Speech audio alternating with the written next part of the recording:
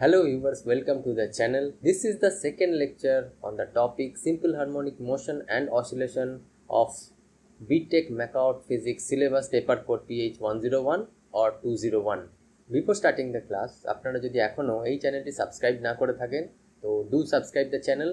If you want to join my online classes, you can directly contact me through the WhatsApp number given in the screen. Also, you can directly message me through Instagram DM or Facebook message. In the online classes, theory classes as well as numerical problems, previous year numerical problems and their solutions are also discussed. So without wasting time, let us enter the classroom.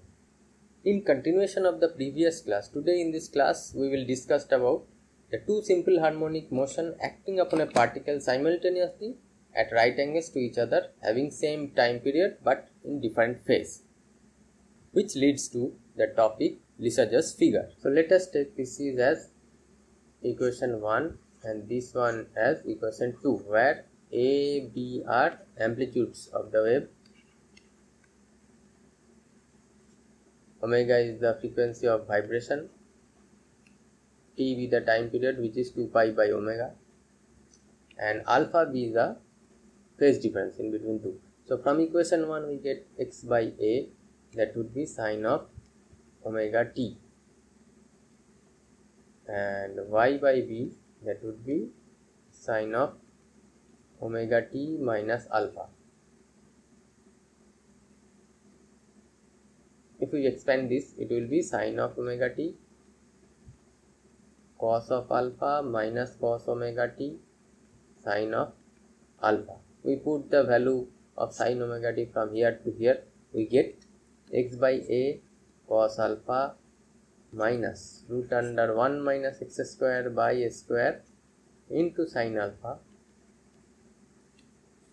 So if we take this part left hand side, then it, and if we square it, it would be 1 minus x square by a square into sine square alpha, that would be equals to x by a cos alpha minus y by b whole square.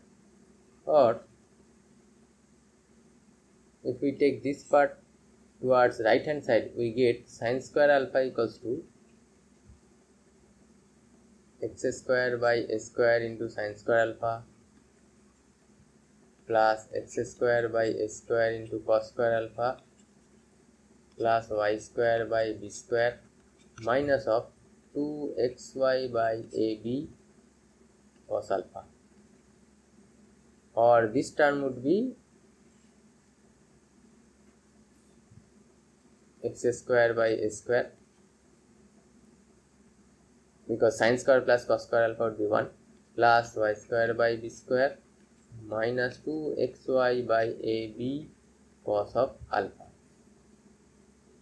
Or we can write x square by a square plus y square by b square minus 2xy by ab cos of alpha equals to sine square alpha. We take it as equation 3. So this is equation 3 is an equation of ellipse confined within a rectangle having sides of 2a and 2b, and the graph would be this one. So this would be the graph. So this is the equation 3, locus of equation 3. So this is an ellipse having confined within a rectangle having sides 2a and 2b. So this is the corresponding graph. Now we will discuss some special cases for this equation 3. The first case, case 1, is when alpha equals to 0. So when alpha 0, equation 3 takes the form y by b minus x by a whole square would be 0, or we get y by b equals to x by a, or y equals to plus b by a into x. So this is an equation of straight line with a slope B by A, with a positive slope B by A. For this alpha equals to 0, the equation of ellipse turns into a straight line with a positive slope. So for alpha 0, this would be the corresponding graph. Secondly, case 2, where alpha equals to pi. So whenever alpha equals to pi, the equation 3 takes the form x by a plus y by b, x by a plus y by b whole square, that would be equals to 0, or y would be equals to minus of b by a into x. So this is an equation of a straight line having a negative slope. So this is an equation of straight line with negative slope, that is minus of b by a. So this is the graph for second case, that is alpha equals to pi. So the equation of ellipse would be converted into a straight line having negative slope. Next case is case 3. When alpha equals to pi by 2, the equation 3, this is the equation 3. This equation 3 for alpha equals to pi by 2, cos pi by 2, cos alpha would be 0 and sin alpha would be 1. So equation 3 will turn into x square by a square plus y square by b square equals to 1, which is an equation of ellipse whose two axes are 2a and 2b. So this would be the corresponding graph for alpha equals to pi. So the equation of an ellipse whose two axes would be the sides of the two rectangles. So this is 2a and this one is 2b. These are two axes of the ellipse. For alpha equals to pi, this would be the graph for equation 3. Next, fourth case would be when alpha equals to pi by 2 and a equals to b, then this equation will turn into x square plus y square equals to a square. So which is an equation of circle whose diameter is 2a. So the graph corresponding to this circle would be this one. This one would be the graph for alpha equals to pi by 2 and a equals to b. So this would be the equation of a circle having diameter of 2a. So this is case 4. So this is for case 1, this is for case 2, this one is for case 3 and this one is for case 4. So all these graphs are the resultant graph of two simple harmonic motion acting at right angles to each other, and these graphs are called the Lissajous figures. So what are the Lissajous figures? Lissajous figures are the graphs and the curves which are found or which are formed due to the resultant of two simple harmonic motions acting at right angles to each other. So all these curves which I have already discussed, all are Lissajous figures. So Lissajous figures are curves or graphs formed by the resultant of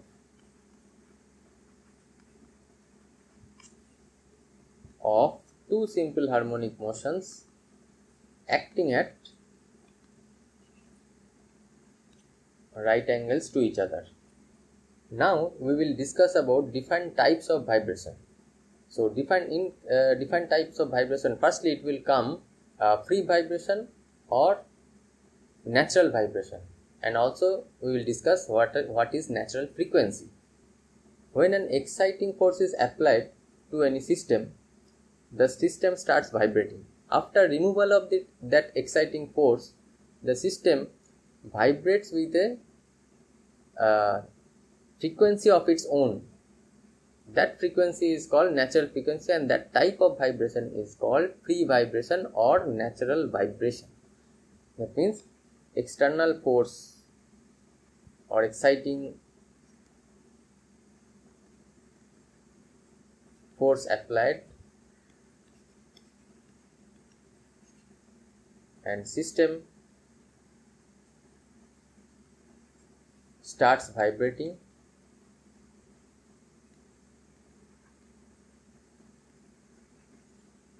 with its own frequency or own characteristic frequency.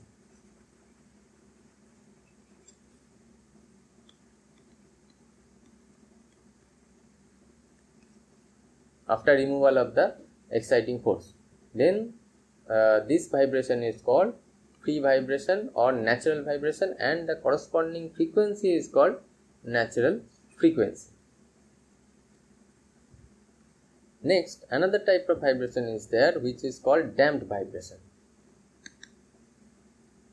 Now in practical cases,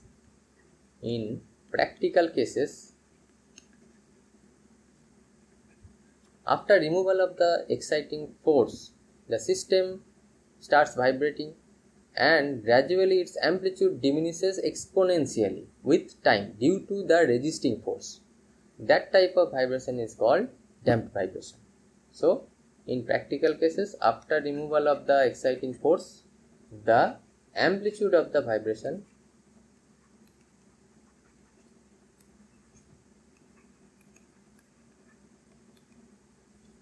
decreases exponentially due to the resisting force.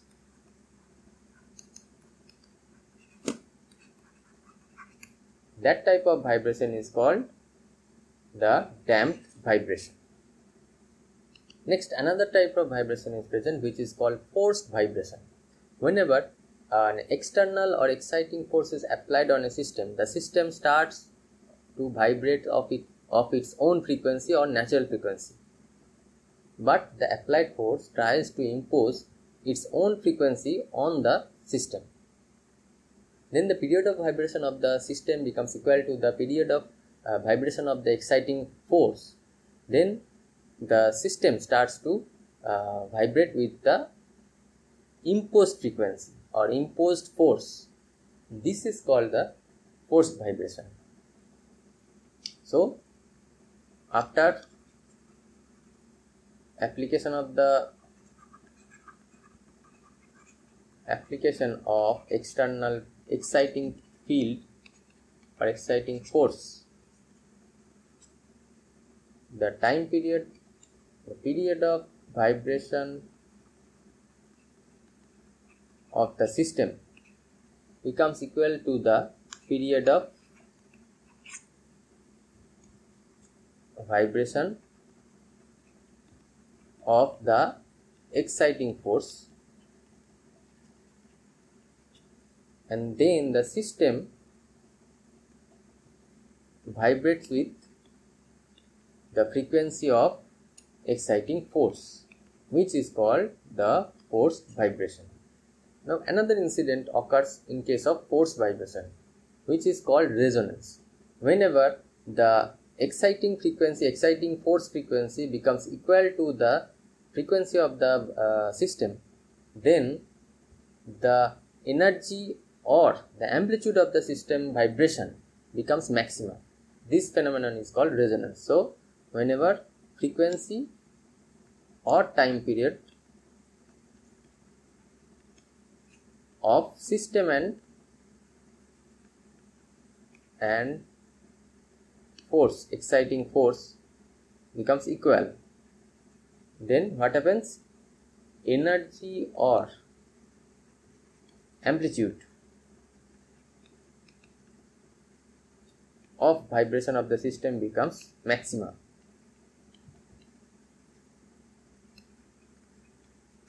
Which is called the condition resonance. Now different types of resonance are there. Number one is amplitude resonance, where amplitude of the vibration becomes maximum.